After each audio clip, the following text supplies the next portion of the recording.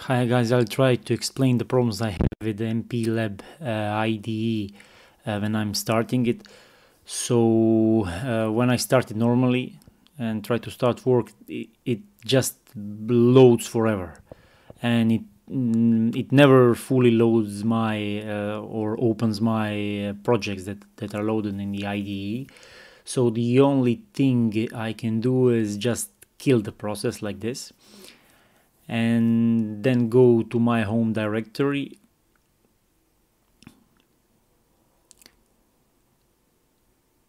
I go to my home directory, I search for MPLABX projects directory, and I rename it.